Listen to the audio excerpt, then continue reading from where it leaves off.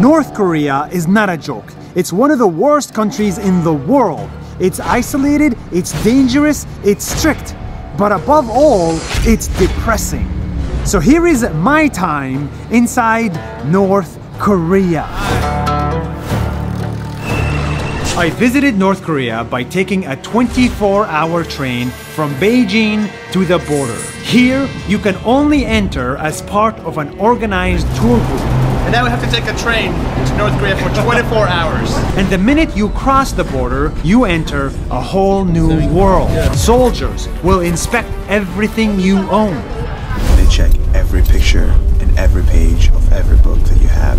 Please do not take photos. The person in military uniform. They make sure you don't carry any Bibles or Qurans or any religious texts because religion is banned.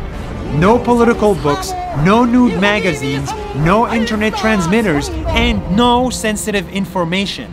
Soldiers even take your phone to check which pictures you have. And it all makes sense because this country is like a prison. Inside of it, you'll see extreme poverty and extreme isolation with no freedom, no Wi-Fi, no Facebook, no access to the outside world. This place is such a close community that everything they produce is produced internally, which means there's no trade or very little trade with other nations.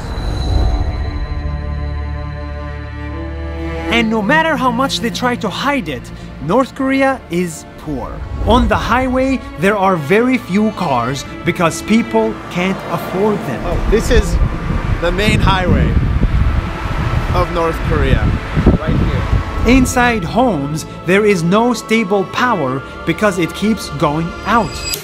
Power went off again. Outside homes, poverty is apparent and the people are trapped inside. Say hi. Hi. What do you want to say to the camera? They have a beautiful culture, beautiful traditions, amazing sports events, circuses, and dances. They are proud people, but the problem is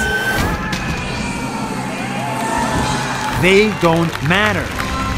What matters in North Korea is the missile, the tank, the soldiers, the fake illusion of power. Military displays are everywhere in the country and leaders are on every building. This is what the country chose to focus on at every cost.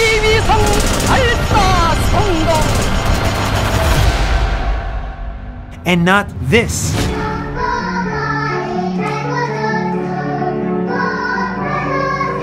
My time in North Korea only lasted 5 days, and it was orchestrated to see what the government wants you to see. And on my train out of the country, I got checked one last time by soldiers. We just got checked. And luckily they didn't steal our videos. And as soon as we were in the clear, I cried. I cried for the people there. There is no solution for the average North Korean. Their country is and will remain a prison. One day, it may be as prosperous as its neighbor, South Korea.